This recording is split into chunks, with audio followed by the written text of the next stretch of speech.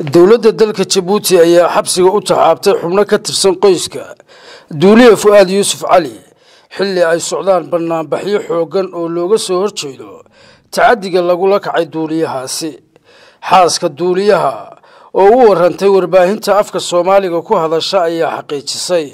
inay dawladdu xirtay gabadh 16 jir ah oo uu dhalay duuliyaha iyo 3 gabdhood oo kale oo uu abti u yahay xariga xubnahan ka tirsan qoyskiisa ayaa imanaya kadib markii banaanbaxyo xoogan ay ka dhaceen gudaha dalka Jabuuti midaasi oo dhalisay in dawladdu ay xabsiga ku gurto xubnahaasi sida ay ogaadeen warbaahinta Soomaalidu xubno badan oo ka tirsan banaanbaxayaasha ka soo horjeeda xariga iyo cadaalad darrada uu tirsanayo duuliyaha fu'aad yuusuf cali ayaa shalay iyo maantaba xabsiga loo taxaabay xiisada ka dhalatay xariga fu'aad yuusuf cali ayaa ku sii fidaysa gudaha dalka Jabuuti iyadoo markii u horeysay ka bilowmatay caasimadda dalkaasi halkaasi oo ay ka dhaceen banaanbaxyo xoogan oo looga soo horjeedo fu'aad yuusuf cali xariga duuliyahaasi loo geystay ومحمود سلبان